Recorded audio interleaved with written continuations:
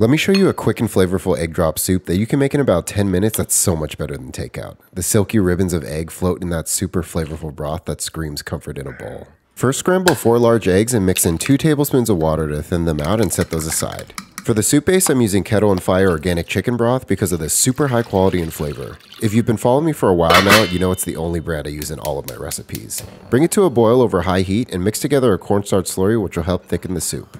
Once the broth comes to a boil, add in your cornstarch slurry and mix until the broth is slightly thickened, just like this. Next, turn the heat to low and very slowly drizzle in that scrambled egg to create those beautiful ribbons. Mix, then slowly add the rest of your egg and give the soup another good stir until it's filled with that silky egg. Give it a taste, then season to your preference with white pepper, salt, and MSG. Give it a final mix, garnish with freshly chopped scallions, and enjoy.